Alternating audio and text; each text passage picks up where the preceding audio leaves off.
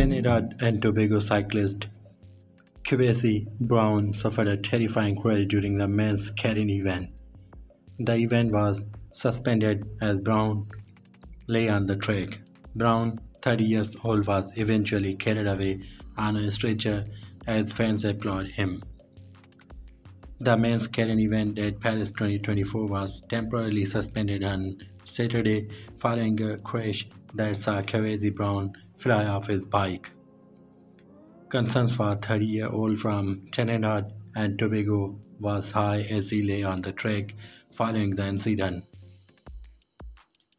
He eventually left the Velodrome National on a stretcher as fans showed their support with applause.